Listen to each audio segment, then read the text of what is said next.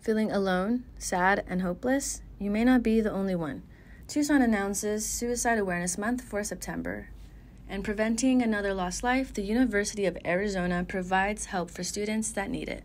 CAPS is really important because we are a great resource to help support students, not just with their questions and their concerns, but also with any mental health needs that they might bring to us. While school isn't easy, there is support around every corner. If you or anyone is struggling, call National Suicide and Crisis Lifeline at 988. Reporting from Tucson, Danny Casares.